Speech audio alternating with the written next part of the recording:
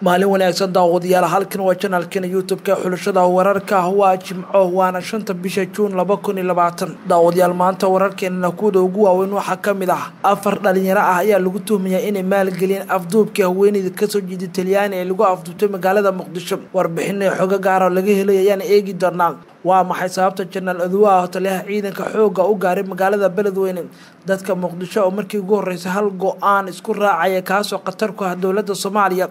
الله نحرس ماتو حمقدشة لغاص يا فنان كعبد تهليل ورسم حلي كجريده وزير رأي حلبان كسجد بلا هبيو هالقضى بسكور راعي قار كم إذا شقالها كهول قلاه مقالة مقدشة إلا تعاليد كافي سقالة طبعا أو دولة دربكة طبعا يا مشاريري كوحدة على الشباب وحي بالعمان قرشة لقو عربترا يا فرت الصومالية شركة أود حيا وكيلة كسعودية مدحدة معمول قبل دولة فدرالك وحالي مركلة فشل مي iyo wararkii ugu dambeeyay rabshadaha wadanka Mareykanka oo 10,000 oo ruux loo xirxiray ayaan eegi doonaa qodobadaasi kuba kale ayaan hadda wadaal qaybka wararkeena maanta kamid noqo saaxiibada ku xiran channelkeena subscribe inoo dhig kambalelkana taabo si ay kugu soo dhacaan macluumaadka iyo waliba wararka gaarka halkan aan soo gaalina intaas waxay ahaayeen daawadayaal wararkiina kuwii ugu weynaa faahfaahinta ayaan gudi galina afar dhalinyaro ah ayaa loo haystaa in ay maalgeliyeen afduubka selfie Romani oo gabadhii wadanka Talyaani ka soo jeeda lagu afduubtay magaalada Muqdisho oo al-shabaab ay afduubteen shabakada dhalinyarada fagaadha oo laga leeyahay gudaha wadankaasi Talyaaniga ayaa shaaca ka qaadin ciidamada ammaanka dalkaasi Talyaaniga ay gacanta ku dhigeen afar dhalinyaro ah oo loogu shakisan yahay inay maalgeliyeen afduubka sanadkii 2018 ee loo geystay selfie Romani gudaha Somalia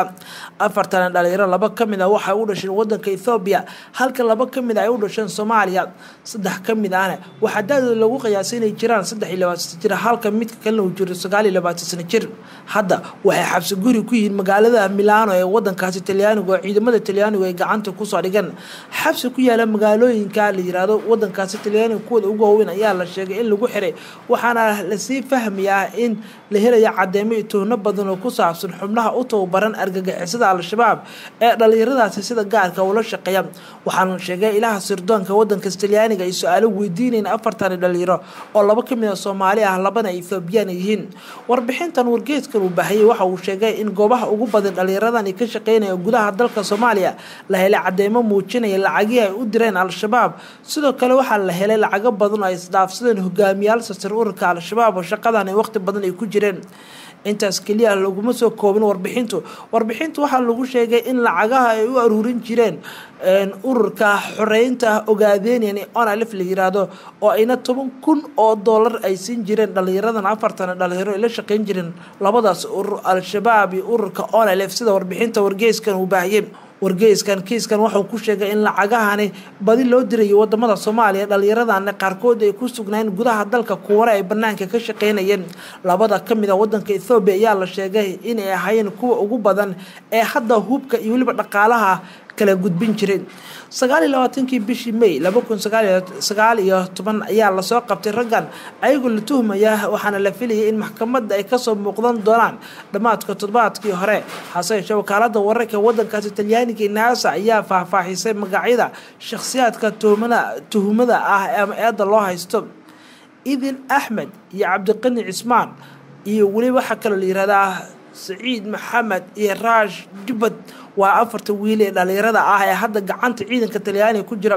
selfie Romani ayaa mar dambe la baxday magaca Aisha waxayna xoriyadeedii la helay sanad kadib 18 bilood kadib markii gacanta kooxdani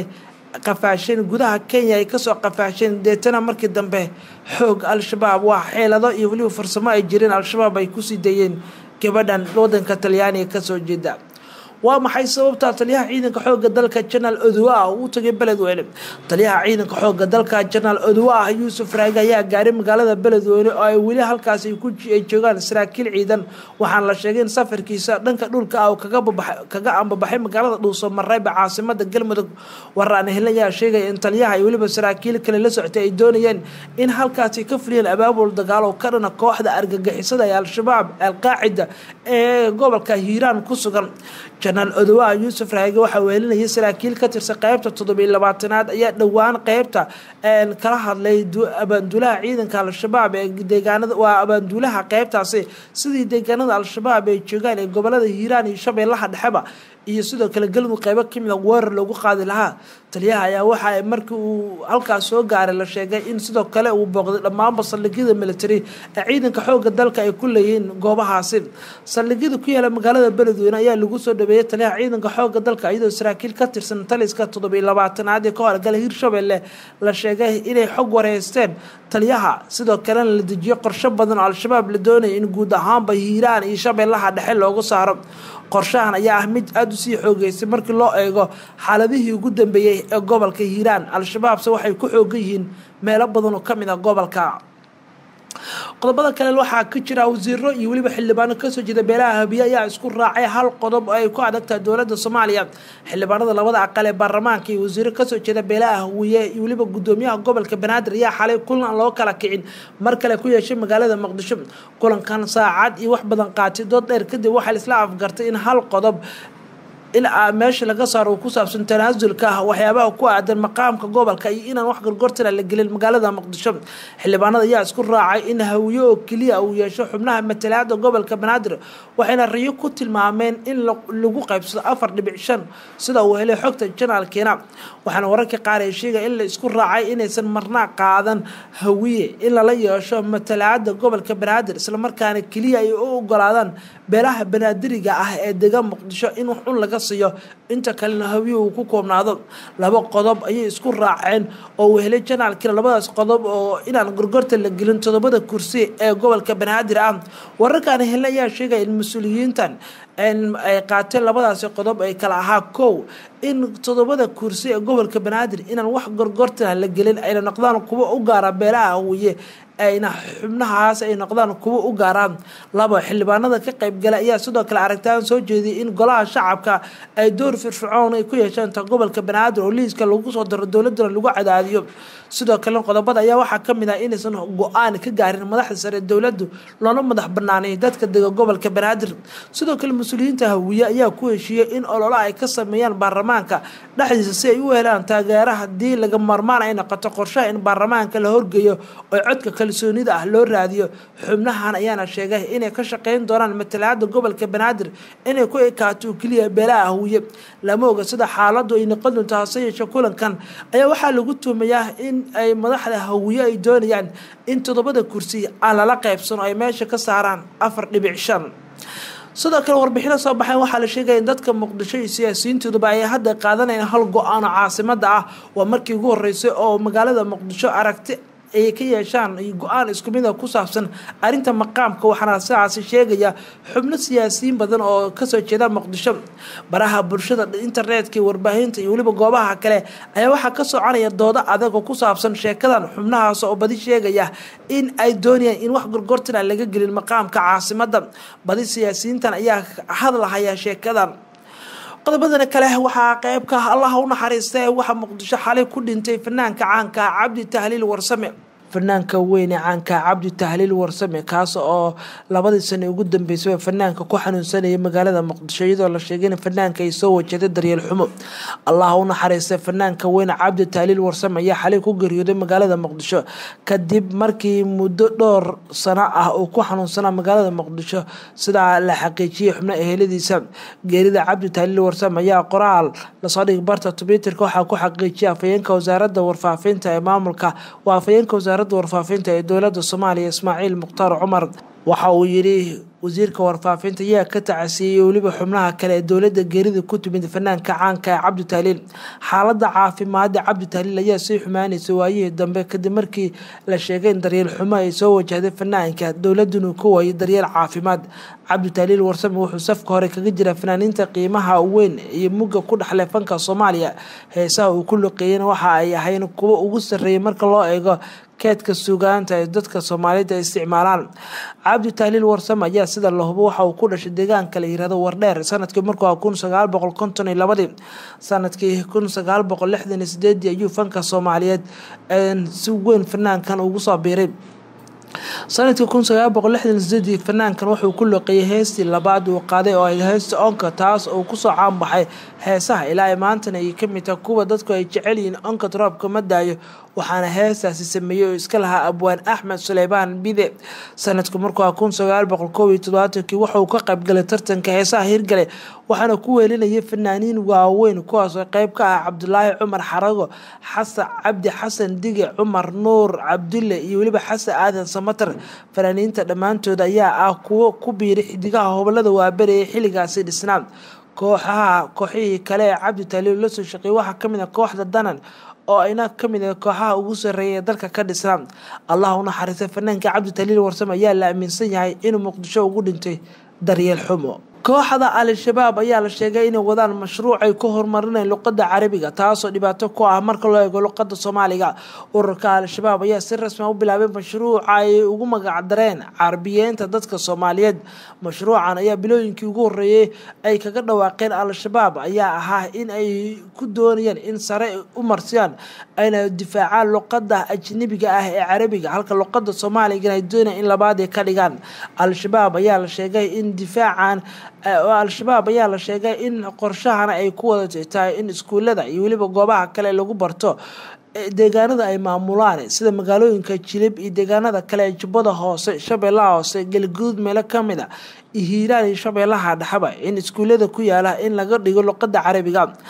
xafladaha qalin jibinta ayaana la sheegay in boorarka lagu soo xardhi doono luqadda Carabiga dadka lagu qasbi doono inay ku hadlaan luqadda Carabiga oo Soomaaliga ay noqoto luqadda labaad al-shabaab ayaa kale mashruuc gaar ah marka loo eego horumarinta luqadan waxayna al-shabaab ku marmarsiyooneen inay fududeynayso barashada diinta Islaamka taas oo barashada luqadda Carabiga ay u sahli karto inkastoo luqadda Soomaaliga ay mid koowaad dalka luqadda Carabiga ay tan labaad ayaa la sheegay in al-shabaab ay doonayaan in luqadda Carabiga ay ka dhigaan tan koowaad ee dalka